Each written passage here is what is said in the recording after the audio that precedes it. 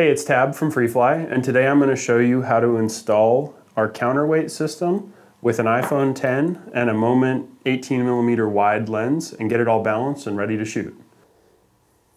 For the first step, we're going to install the counterweight on the Movi, and we'll use the two 3mm thumb screws to attach it to the tilt motor. So you're going to want to get those screws lined up. I usually start the top one and then start the bottom one so it's attached loosely. And then we'll just torque these down by finger until they're pretty tight. And then I know we're using the iPhone X for this setup, so I'm going to add the large. We ship with a large, a medium, and a small weight, and I'm going to use the large weight for the iPhone X. So I'm going to insert that, and then I'm going to tighten this up just enough so that the weight is held, but I can still adjust its fore aft position. So I can slide it pretty easily, but I know it's not going to fall out right now.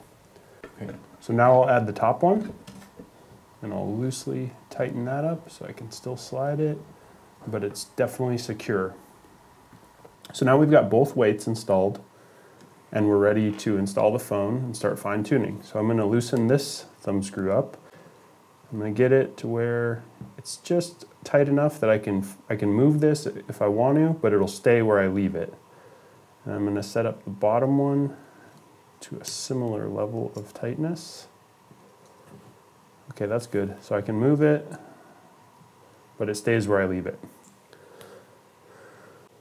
So now I'm going to grab the iPhone, and I've got an iPhone X with 18mm moment wide. Remove the lens cap, and I'm going to install that, and I'm going to slide it all the way down until it touches the counterweight. Oh, turn it on. And now we're first going to balance left to right. So you can see when I let go, it wants to tip to the left and it wants to flip that way. So I'm going to shove that top guy forward just a touch to try and get the fore-aft balance a little bit better. And now I'm going to start moving these guys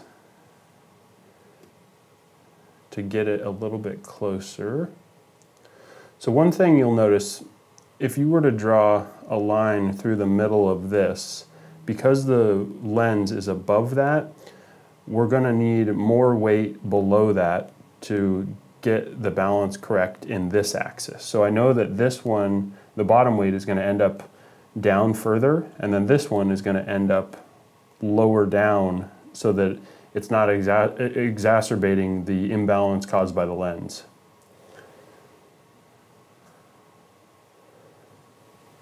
So you can see we're getting close on the left to right balance. Just slowly tweaking this until, okay, so there it's pretty good. I've let my hands off and it's staying.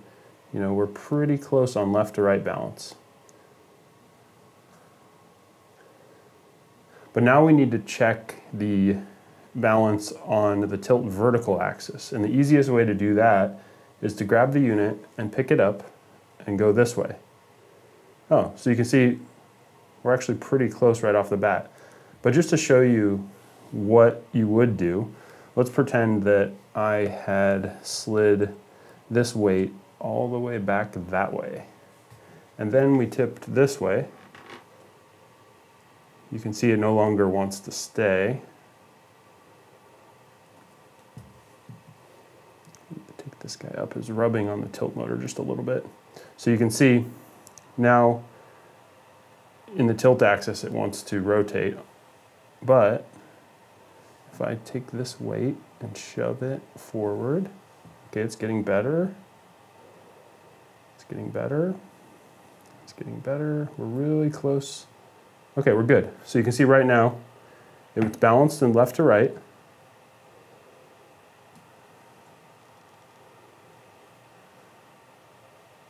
And then it's also balanced this way. It's really, really close. So the one axis that it's not balanced in, you can see, is pan.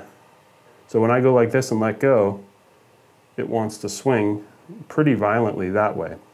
And the reason why is we've added all this extra weight, so now the pan axis is out of balance. So in order to fix that, I'm going to add the pan counterweight. Goes right around the pan arm, and I push him all the way up underneath the roll motor. And then just cinch him down with this little thumb screw. And you'll notice now with the iPhone 10 and the moment wide, when I go like this, we're very close to balanced in pan axis. It's very, very good balance. So you can see it wants to stay, whereas before it didn't. And the motors and bearings on the Movi are very, very, very friction free.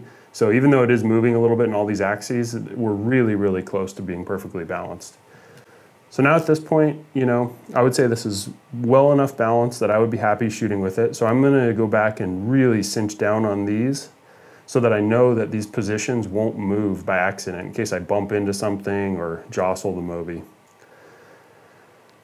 And then one thing I want to touch on, we include extra weights so that you can customize for your specific phone. So let's say you had a phone, an iPhone 8 Plus, and you needed a little bit more weight.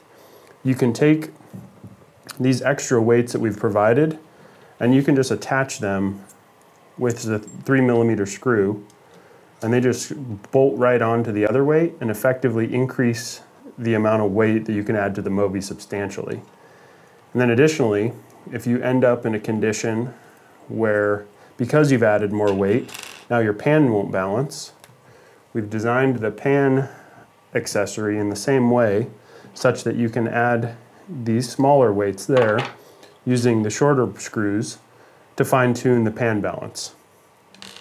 But I think the important thing to keep in mind is the better we can get the balance, the better our footage will look from a stabilization perspective. So it can be a little bit fiddly to figure out how to balance this thing at first. One important thing to remember is if you have more weight above the center line because of the lens, you're going to end up with this weight kicked down a little bit to offset that high weight, and then this one's going to, the bottom weight is going to end up pointed kind of straight down or lower.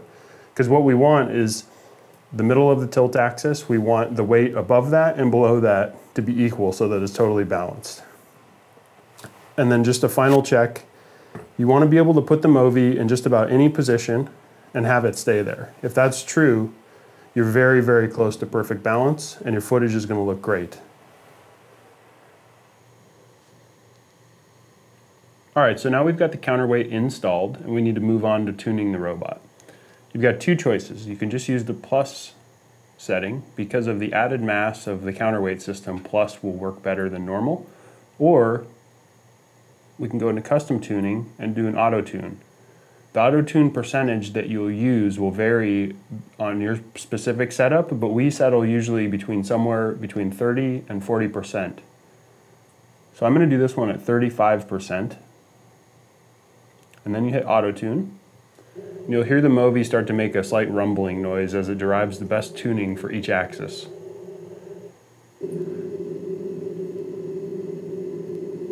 About 10 seconds later, it's done tuning.